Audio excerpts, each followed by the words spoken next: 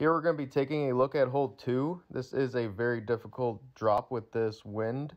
I have played right side and tried the rough bump. It is just coming in too hot for me as I have smacked the pin and I'm not liking how that one has played. For this shot, I'm using a quarterback doing a sand bump. This one is very risky. The only way to really play this one and play it safe is using your rocket and then using backspin. I have tried that shot as well. That one's just a nice safe one to where you don't have to risk, missing the rough or sand. So you can play that option for sure. I know I'm doing a lot of talking here, but I just want to make everyone know that these shots are risky, no matter if you play the right side rough bump or this sand bump.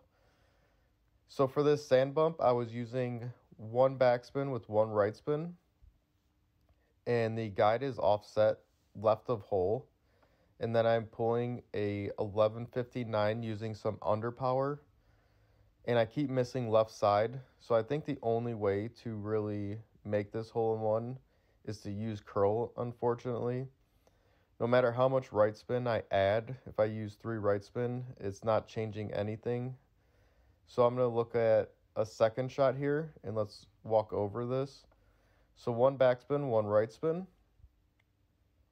Once we set up, we are going to find to have our ball guide left of hole. And make sure you are avoiding this glitchy spot as best as possible. You're going to have to be pretty high up there, so you could tell that it's already a risky shot. And if you do not pull an 1159 or use some underpower, it's even a greater risk here. So look how I pull here.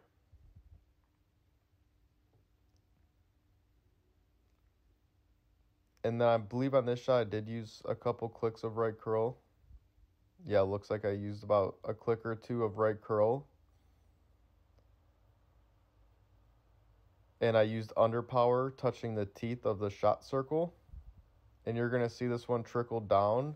And it comes in very nice speed. That's why I like this shot. But I think we just have to tweak this one a little bit.